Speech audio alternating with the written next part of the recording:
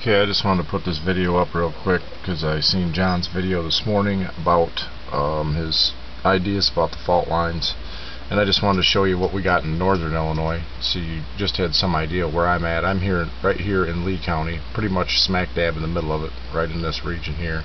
And we've got the Sandwich Fault Line, which runs from Will County down south of Chicago area through Kendall County, DeKalb County, Lee County, and Ogle County. And I believe the Byron nuclear plant is in Ogle County, if I'm not mistaken.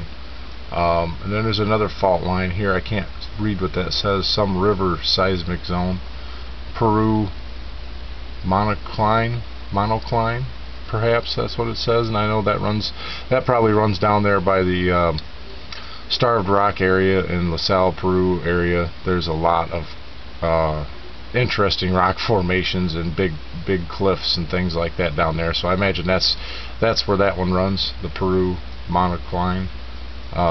Sandwich Fault Zone is the one that probably worries me the most because it runs the closest to where I live, you know, here in Lee County.